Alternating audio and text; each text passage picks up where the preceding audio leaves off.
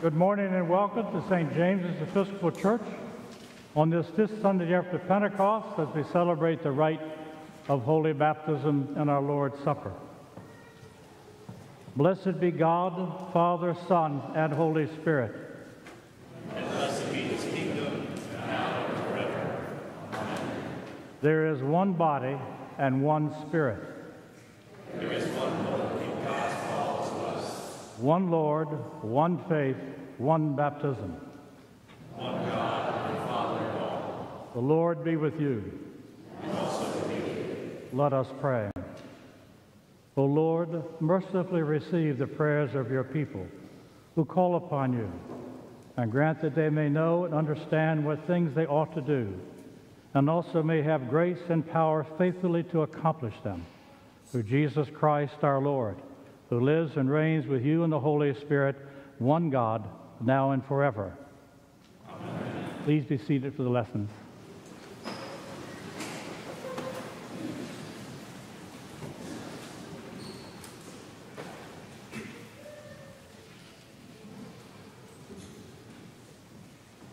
A reading from the prophet Amos. This is what the Lord God showed me. The Lord was standing beside a wall built with the plumb line in his hand. And the Lord said to me, Amos, what do you see? And I said, a plumb line. Then the Lord said to me, see, I am setting a plumb line in the midst of my people Israel. I will never again pass them by. The high places of Isaac shall be made desolate, and the sanctuaries of Israel shall be laid waste. And I will rise against the house of Jeroboam with the sword.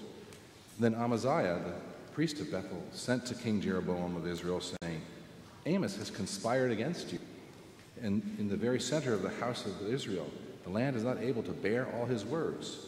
For thus Amos has said, Jeroboam shall die by the sword, and Israel must go into exile away from this land. And Amaziah said to Amos, O seer, go, flee away to the land of Judah. Earn your bread there, and prophesy there, but never again prophesy at Bethel, for it is the king's sanctuary, and it is a temple of the kingdom. Then Amos answered Amaziah, I am no prophet, nor a prophet's son, but I am a herdsman and a dresser of sycamore trees.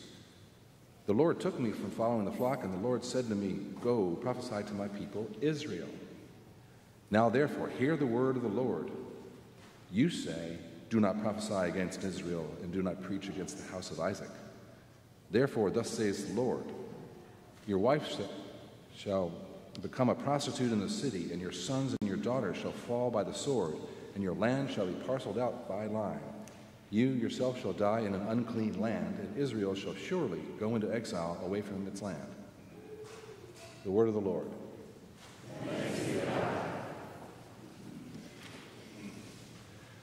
We will read Psalm 82 responsively by half verse on page 705 of the Book of Common Prayer. God takes his stand in the council of heaven. How long will you judge unjustly?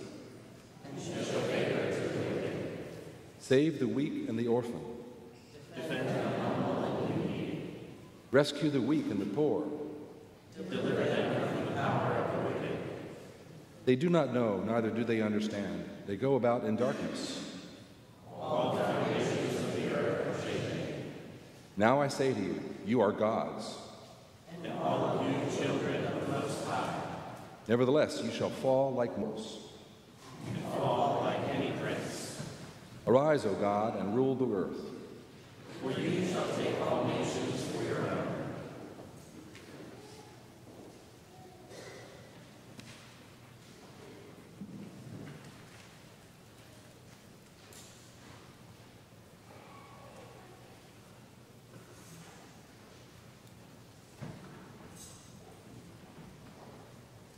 A reading from the letter to the Colossians. Paul, an apostle of Christ Jesus by the will of God, and Timothy, our brother, to the saints and faithful brothers and sisters in Christ in Colossae. Grace to you and peace from God our Father. In our prayers for you, we always thank God, the Father of our Lord Jesus Christ, for we have heard of your faith in Christ Jesus and of the love that you have for all the saints, because of the hope laid up for you in heaven. You have heard of this hope before in the word of the truth, the gospel that has come to you. Just as it is bearing fruit and growing in the whole world, so it has been bearing fruit among yourselves from the day you heard it and truly comprehended the grace of God. This you heard from Epaphras, our beloved fellow servant. He is a faithful minister of Christ on your behalf, and he has made known to us your love in the Spirit. For this reason, since the day we heard it, we have not ceased praying for you and asking that you may be filled with the knowledge of God's will in all spiritual wisdom and understanding, so that you may lead lives worthy of the Lord, fully pleasing to him, as you bear fruit in every good work and as you grow in the knowledge of God. May you be made strong with all the strength that comes from his glorious power, and may you be prepared to endure everything with patience, while joyfully giving thanks to the Father, who has enabled you to share in the inheritance of the saints in the light. He has rescued us from the power of darkness and transferred us into the kingdom of his beloved Son, in whom we have redemption, the forgiveness of sins. The word of the Lord. Thanks be to God.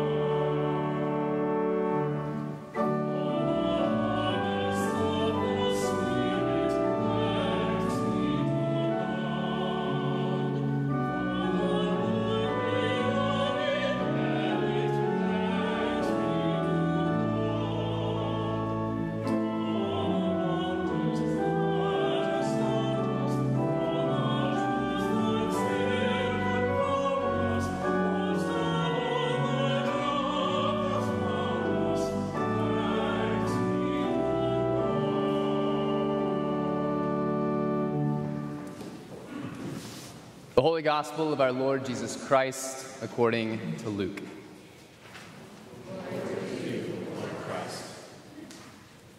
A lawyer stood up to test Jesus. "Teacher," he said, "what must I do to inherit eternal life?" Jesus said to him, "What is written in the law? What do you read there?"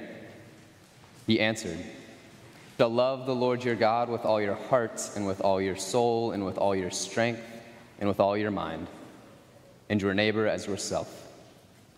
And Jesus said to him, "You have given the right answer. Do this, and you will live." But wanting to justify himself, he asked Jesus, "And who is my neighbor?" Jesus replied, "A man was going down from Jerusalem to Jericho and fell into the hands of robbers, who stripped him, beat him, and went away, leaving him half dead. Now by chance a priest was going down that road, and when he saw him, he passed by on the other side. So likewise a Levite, when he came to the place and saw him, passed by on the other side. But a Samaritan, while traveling, came near him, and when he saw him, he was moved with pity. He went to him and bandaged his wounds, having poured oil and wine on them. Then he put him on his own animal, brought him to an inn, and took care of him. The next day he took out 2 denarii, gave them to the innkeeper, and said, "Take care of him, and when I come back I will repay you whatever more you spend." Which of these 3 do you think was a neighbor to the man who fell into the hands of the robbers? He said, "The one who showed him mercy."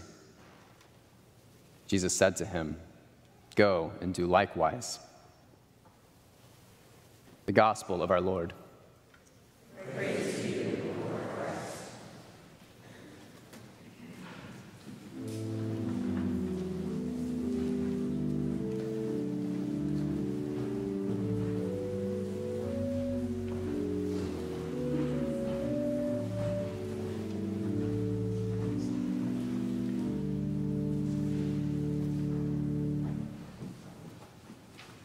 In the name of our loving and liberating and life-giving God, amen.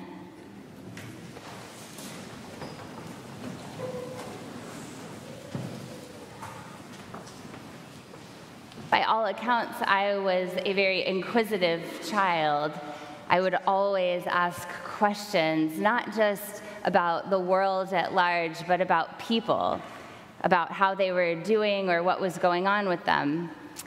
And at some point, maybe I had asked enough of those questions that some of the adults in my life, I think very well-intentioned, started to say things to me like, "Mind your own business," or "Don't be too snoopy."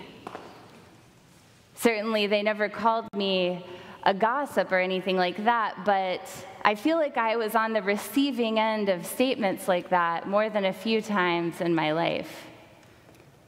I was always wanting to dive in and find out all of the details about the people I knew, whether I knew them really well or whether it was someone I had just met. I was just always curious about what was going on. Not so much in a need to know just for the sake of knowing, but I think as I've grown up and sort of processed that part of myself, it was an expression of my care for those people. I'd often say, "Mom, what's going on with that person? Dad, why does the person on the side of the road need money? What's going on with Mrs. So-and-so down the street? She wears a headscarf all the time." Whether or not we are born with a high degree of curiosity, I think that it is a part of human nature to wonder about other people, to be interested in the lives and the stories of those around us, whether they are people we know well or sometimes whether they are our new neighbors. Our curiosity and our care for those around us is what helps us to be truly connected to the communities that we are a part of, whether that's our schools or where we work or our neighborhoods or our churches. That call to care, to ask the question, to be connected, is a call not to mind our own business.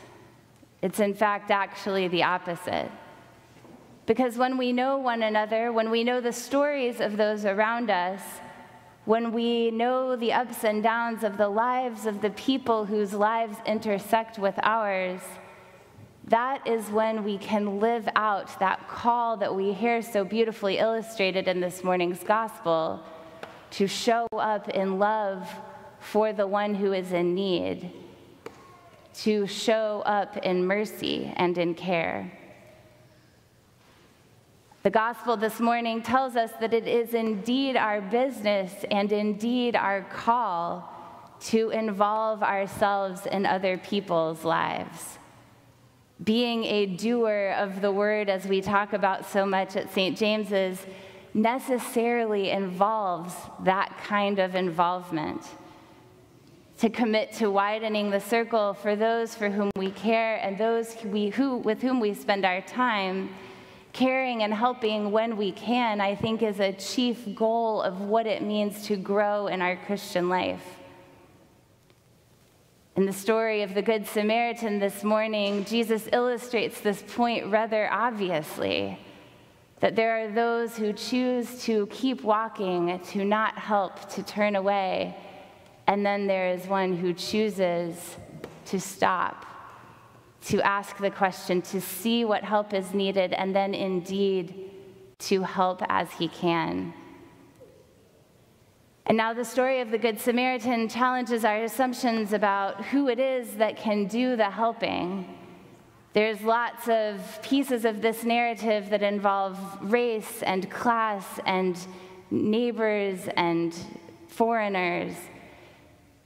But this gospel story in its entirety challenges us to recognize that help can show up in unexpected ways, that sometimes we are called to be those unexpected helpers.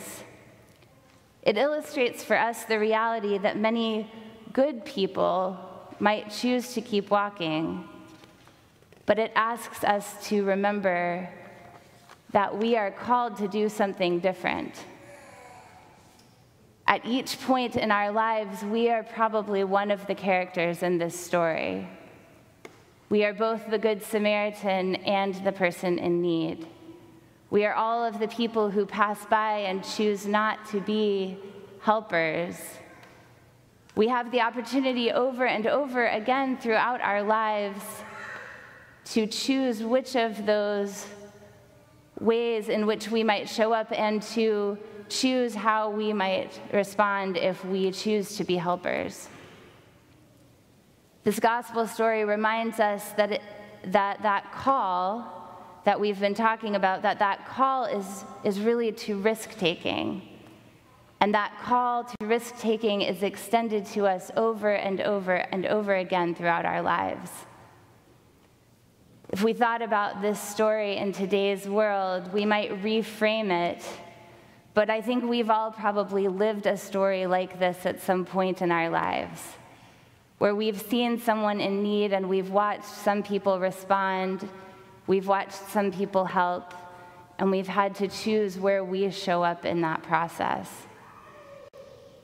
In today's, it might look like people on their phones passing by at a glance, children pointing out the needs of the man on the side of the road as the adults shuffle them along. Honey, we can't be late. We don't have time for that. He isn't our business. And then in today's world, it might look like someone who doesn't necessarily seem like they have the means to help being the one that actually stops. But I think the point of this story, the point of hearing this gospel, is not to condemn us or make us feel guilty or bad about those times in which we can't or don't choose to be helpers, for we all have our own stories. But I think it's a call to remember to take that moment to kind of do that gut check in ourselves. It's a reminder to be opening, to listening to those times where our bodies and our souls call us to do what we can when we encounter someone in need. To ask the question and to stop and tend what needs healing when we can. I would think that all of us know what that feeling is, right? That tug on your heart where you know that you're encountering someone in need, and you might have the ability to do something to make the situation better. You know that feeling, right? Yeah? Right? And so in today's world, rather than a man lying on the side of the road, it might be that lonely elderly neighbor. It might be that teenager who used to smile. It might be that parent who is doing it all, or that friend who you haven't talked to in a long time. It might be that person that you've just met on the street. We are all called to take that risk of being connected and to care, to take the risk of spending our time and our energy for someone that maybe the rest of the world has chosen to ignore or pass by, for someone who sits in need while most people do, in fact, stare silently at their phones or look the other way. To be involved with God in the world, we must be willing to be involved in the lives of one another. One of my favorite theologians, Ellen Davis, wrote a book called Getting Involved with God. And in her book, she talks about how to be involved with God, we have to know the whole story of who God is. That we have to dig through the soil of Scripture, turning it over and over, time and time again, knowing about the good and the hard and the ugly and the hopeful places and ways in which God shows up in the story of God's people. And I think that the story of the Good Samaritan is indeed a call to that sort of digging and involvement in the lives of those around us. It's what we are called to be with one another and to do with one another, because that, I think, is also how we get to know God. And getting involved can be messy. It can take time and energy, and it can also stretch us beyond the places where we might be comfortable. It means making ourselves vulnerable as we care for those in need, risking that we might be shut down or not received well. It takes bravery and the willingness to take a risk, to stop and ask the question, and then to get involved. And while we can't spend all of our time helping or being involved in each and every person's lives in that way, again, we are called to be intentional about responding when we encounter someone whose needs we might be equipped to help meet. It might not be just as obvious as the man lying on the side of the road, but the needs are there in this world just the same. It's how we live into those promises that we are going to make in a few minutes as we renew our baptismal covenant. Will you seek and serve Christ in all persons, loving your neighbor as yourself? Will you strive for justice and peace among all people and respect the dignity of every human being? Caring for one another, loving one's neighbor as oneself, showing up in mercy, striving for justice and peace, and respecting the dignity of every human being is really what these questions in this story today are about, and Jesus' answer. Because we, like the Good Samaritan, are called to take that brave risk of reaching out, of asking how we can show up and help care for those in need, how we can get involved even when it's messy. Because that is indeed what it means to be a follower of Jesus. So may we who witness the brokenness of this world and the needs of our neighbors near and far have the courage, like the Good Samaritan, to take the risk of getting involved and digging in, of being brave and stretching ourselves when we can to care for and love our neighbors. For that is what we are called to do, and that is how the world is mended, and that is how the kingdom is brought near in our midst. Amen.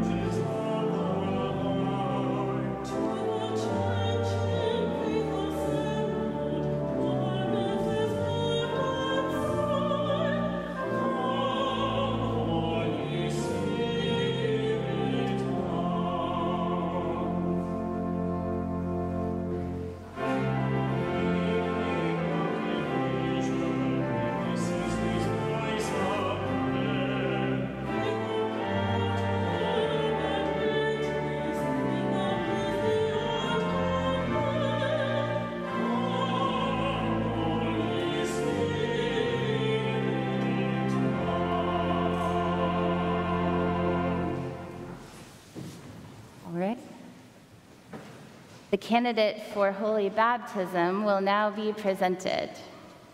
So all together you can say, to receive the sacrament of baptism. All right, we can do it again. That's okay. All right, the candidate for holy baptism will now be presented. I present Charles Davis Branch to receive the sacrament of baptism. Perfect. Will you be responsible for seeing that the child you present is brought up in the Christian faith and life? I will, God. Will you, by your prayers and witness, help this child to grow into the full stature of Christ? I will, God. Do you renounce Satan and all the spiritual forces of wickedness that rebel against God? Do you renounce the evil powers of this world which corrupt and destroy the creatures of God? I renounce. Do you renounce all sinful desires that draw you from the love of God? I renounce. Do you turn to Jesus Christ and accept him as your Savior? I do. Do you put your whole trust in his grace and love? I do. Do you promise to follow and obey him as your Lord? And this is for all of us. Will you who witness those vows do all in your power to support Charles in his life in Christ? We will. Let us join Charles, who is committing himself to Christ, and renew our own baptismal covenant. Do you believe in God the Father? I believe in God, the Father Almighty, creator of heaven and earth. Do you believe in Jesus Christ, the Son of God? I believe in Jesus Christ, his only Son, our Lord. He was conceived by the power of the Holy Spirit and born of the Virgin Mary. He suffered under Pontius Pilate, was crucified, died, and was buried. He descended to the dead. On the third day he rose again. He ascended into heaven and is seated at the right hand of the Father. He will come again to judge the living and the dead. Do you believe in God the Holy Spirit? I believe in the Holy Spirit, the Holy Catholic Church, the communion of saints, the forgiveness of sins, the resurrection of the body, and the life everlasting. Will you continue in the apostles' teaching and fellowship, in the breaking of bread and in the prayers? I will with God's help. Will you persevere in resisting evil, and whenever you fall into sin, repent and return to the Lord? I will with God's help. Will you proclaim by word and example the good news of God in Christ? I will with God's help. Will you seek and serve Christ in all persons, loving your neighbor as yourself? I will with God's help. Will you strive for justice and peace among all people, and respect the dignity of every human being? I will with God's help. As we pray for this candidate who is to receive the sacrament of baptism, I'd like to invite any other children in the congregation who would want to come up and be closer to watch the baptism to go ahead and do that. So y'all are all welcome to come up here if you want a little closer look. You want to come up? Come on. Yeah. All right.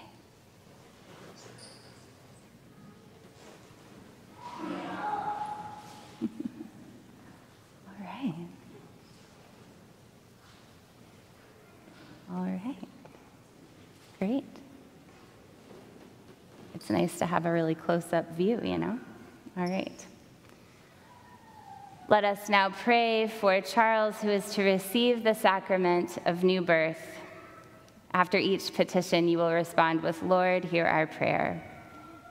Deliver him, O Lord, from the way of sin and death. Lord, hear our prayer.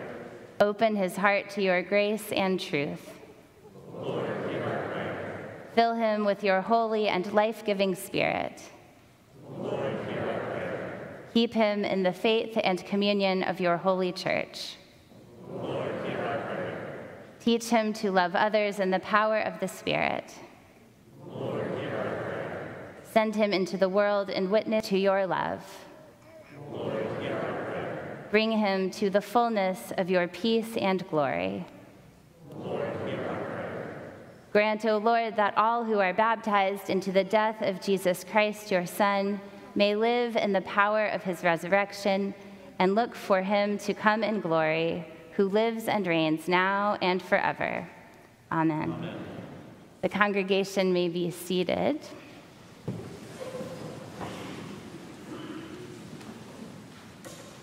The Lord be with you. And also with you. Let us give thanks to the Lord our God. It is right to give him thanks and praise. We thank you, Almighty God, for the gift of water. Over it, the Holy Spirit moved in the beginning of creation. Through it, you led the children of Israel out of their bondage in Egypt into the land of promise.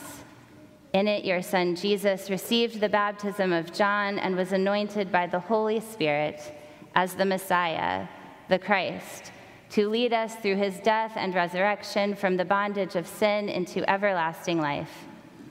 We thank you, Father, for the water of baptism. In it, we are buried with Christ in his death. By it, we share in his resurrection. Through it, we are reborn by the Holy Spirit. Therefore, in joyful obedience to your Son, we now bring into his fellowship those to come to him in faith, baptizing them in the name of the Father, and the Son, and the Holy Spirit. Now sanctify this water, we pray you, by the power of your Holy Spirit, that those who here are cleansed from sin and born again may continue forever in the risen life of Jesus Christ our Savior. To him, to you, and to the Holy Spirit be all honor and glory, now and forever. Amen. All right, you ready? Do you think he'll let me hold him? Hello. Hi. Ready? Charles, I baptize you in the name of the Father, and of the Son, one more, and of the Holy Spirit. Amen. I know he doesn't like it, does he? Charles, you are sealed by the Holy Spirit in baptism and marked as Christ's own forever. Amen. That wasn't too bad, right? All right, there you go. How are you? You feel different? Thank you. Receive this light as a sign of the new life which has been enkindled in you. Want to hold it? Yeah, that got a smile. Let us pray. Heavenly Father, we thank you that by water and the Holy Spirit you have bestowed upon your servant Charles the forgiveness of sin and have raised him to the new life of grace. Sustain him, O Lord, in your Holy Spirit. Give him an inquiring and discerning heart, the courage to will and to persevere, a spirit to know and to love you, and the gift of joy and wonder in all your works. Amen. Please stand as you are able and let us welcome the newly baptized. We receive you into the household of God, confess the faith of Christ crucified, proclaim his resurrection, and share with us in his eternal priesthood. Congratulations. The peace of the Lord be always with you. Congratulations again. Thanks, buddy. Yeah.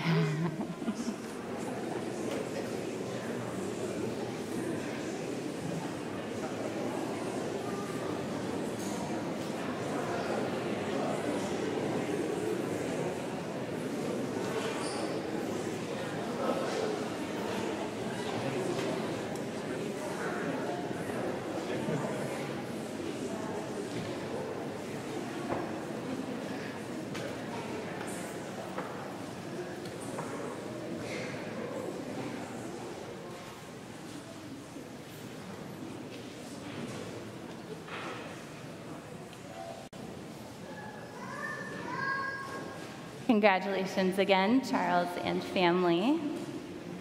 And good morning.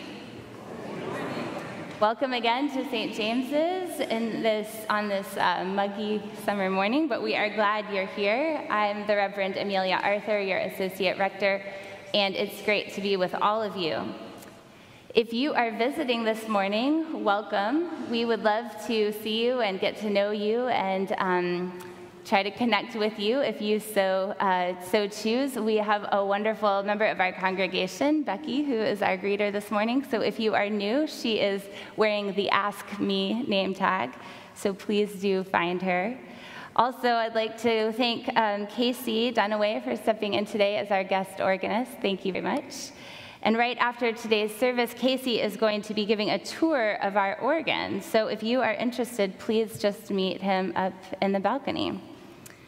Also, right after church in Valentine Hall, there will be fellowship with some cookies and coffee, so we hope to see you there just for a time of fellowship and time together.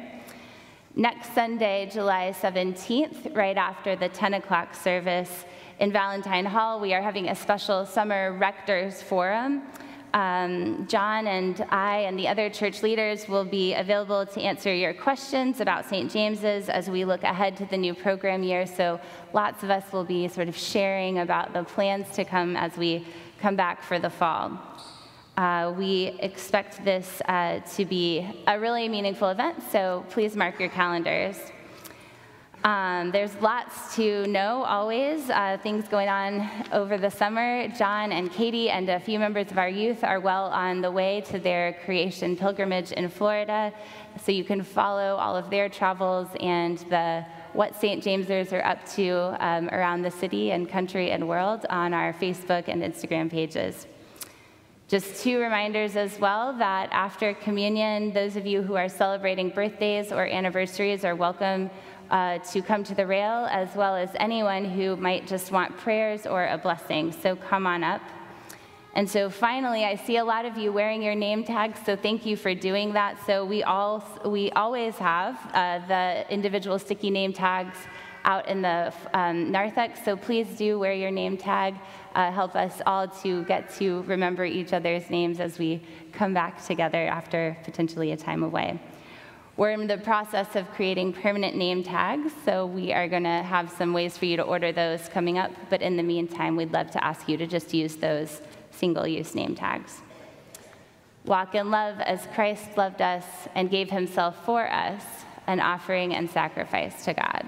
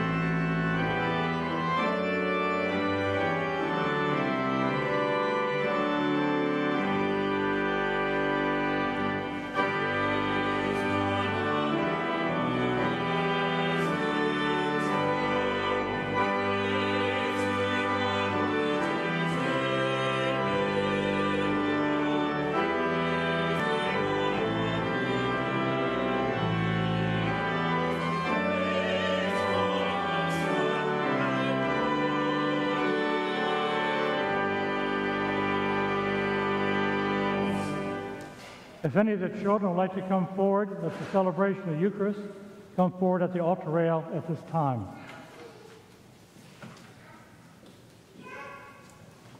For the Eucharist, we pray for our prayers of the parish. We pray for all in our congregation who are grieving and in need of care, as well as those who provide care for the grieving and those in need, especially our Stephen ministers. We lift up in our prayer the sick and those who have asked for our prayers, especially for Mary Lee, Bry, Steve, Hyla, Stacy, Virginia, Cindy, John, Tommy, Tom, Nadine, Jennifer, Jamie, Ernest, Ann, Barbara, Matt, Ray, Bunky, Sally, Scott, Carol, Danny, Bradford, Emma, Ann, Bobby, Betsy, Aaron, Ben and Eloise, Ace, David, and Georgia. We ask for your care and protection of all healthcare workers, first responders, and frontline workers. We ask for your sure defense of all those serving in armed forces, especially David, Robbie, Sam, Wilson, William, and Mitchell. We give thanks for the lives and ministries of all who celebrate birthdays this week, especially those who celebrate their birthdays today. For Kitty Bryan, Donna Ellis, Amanda Morton, Brian Norfleet, Jacob O'Brien, and Bob Siegfried II. We give thanks to the life and ministry of the Right Reverend Bishop Peter James Lee, 12th Bishop of the Diocese of Virginia, who passed away in Chapel Hill, North Carolina on July the 2nd. And we pray for the repose of the soul of David Theo, who passed away recently. Bishop William Cabell Brown, Mrs. William Cabell Brown, Mary Meek Brown, John Dorsey Brown, Virginia Brown Trice, Dr. E. Randolph Trice, and Virginia Bell Trice, in whose memory the flowers were given. The Lord be with you. Lift up your hearts. We lift them to the Lord. Let us give thanks to the Lord our God. It is right to give God thanks and praise. It is right, a good and joyful thing, always and everywhere, to give thanks to you, Father Almighty, Creator of heaven and earth, because in Jesus Christ our Lord you have received us as your sons and daughters, made us citizens of your kingdom, and given us the Holy Spirit to guide us into all truth. Therefore we praise you, joining our voices with angels and archangels, with all the company of heaven, who forever sing this hymn to proclaim the glory of your name.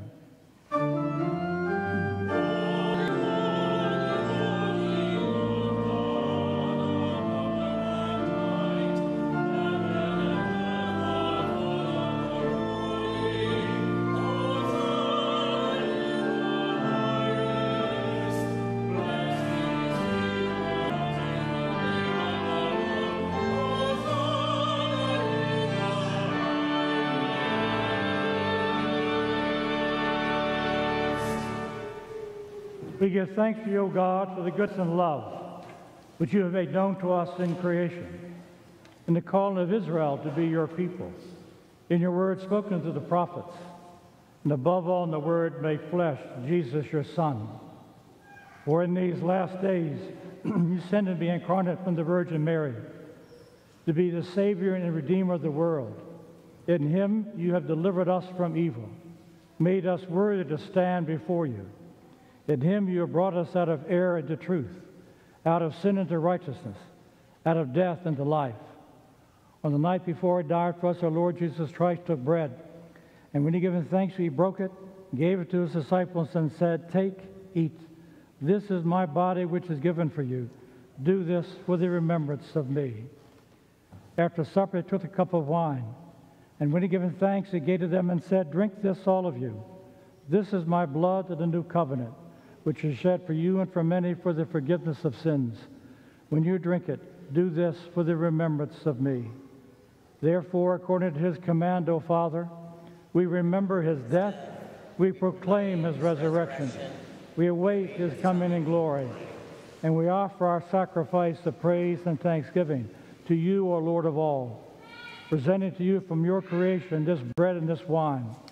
We pray you, gracious God, to send your Holy Spirit upon these gifts, that they may be the sacrament of the body of Christ and his blood of the new covenant. Unite us to your Son in his sacrifice, that we may be acceptable through him, being sanctified by the Holy Spirit. In the fullness of time, put all things in subjection unto your Christ, and bring us to that heavenly country, where the Blessed Virgin Mary and James our patron, and all your saints, we enter the everlasting heritage of your sons and daughters, through Jesus Christ our Lord, the firstborn of all creation, the head of the church, and the author of our salvation. By him and with him and in him, the unity of the Holy Spirit, all honor and glory is yours, Almighty Father, now and forever. Amen. And now, as the Savior Christ has taught us, we are bold to say, Our Father, who art in heaven, hallowed be thy name. Thy kingdom come, thy will be done, on earth as it is in heaven. Give us this day our daily bread, and forgive us our trespasses, as we forgive those who trespass against us. And lead us not into temptation, but deliver us from evil. For thine is the kingdom, the power, and the glory, forever and ever. Amen.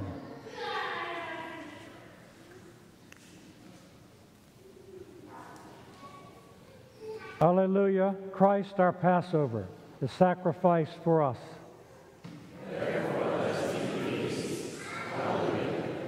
The gifts of God for the people of God, take the remembrance that Christ died for you, and feed on him in your hearts by faith and with thanksgiving.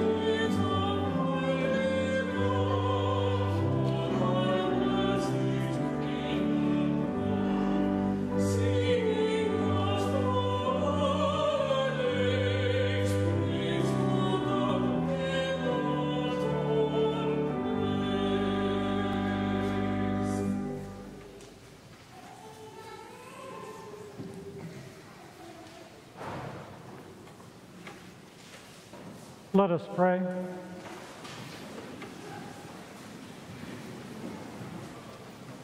Eternal God, Heavenly Father, you have graciously accepted us as living members of your Son, our Savior, Jesus Christ, and you have fed us with spiritual food in the sacrament of his body and blood. Send us down to the world in peace, and grant us strength and courage to love and serve you with gladness and singleness of heart, through Christ our Lord. Amen. The peace of God, which passeth all understanding, keep your hearts and minds in the knowledge and love of God and of his Son, Jesus Christ our Lord. And the blessing of God Almighty, the Father, the Son, and the Holy Spirit be amongst you and remain with you always. Amen.